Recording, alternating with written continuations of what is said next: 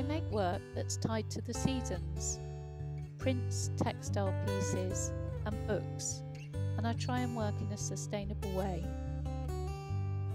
I walk every day on the South Downs and this inspires me, and I also make good use of my own garden, growing different plant varieties and some dye plants like madder and weld. Processing these and incorporating their colours into some of my projects is an important part of what I do. I think in my work I'm trying to bring something of the outside in, wildness, plant forms and their colours, to transform something that is constantly changing into something more static that I can hold on to and use as a spiritual anchor.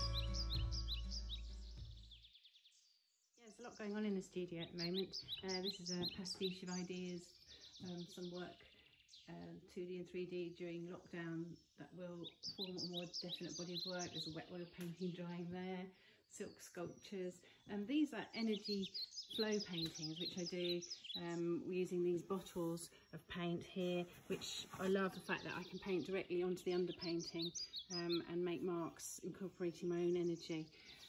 There's also ink, which is very important to me. I like the way I can render spontaneously in ink and the fact that it's showing its mistakes.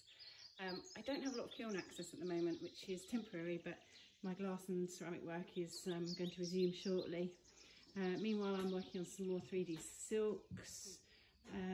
So there's lots of different stages of canvases being constructed here, boards being prepared, wet work drying. Oh, and my prints, which is a new venture to make some more affordable art. So good quality canvas prints embellished with gold and other paint materials. So yeah, lots going on. Come and see me in my studio.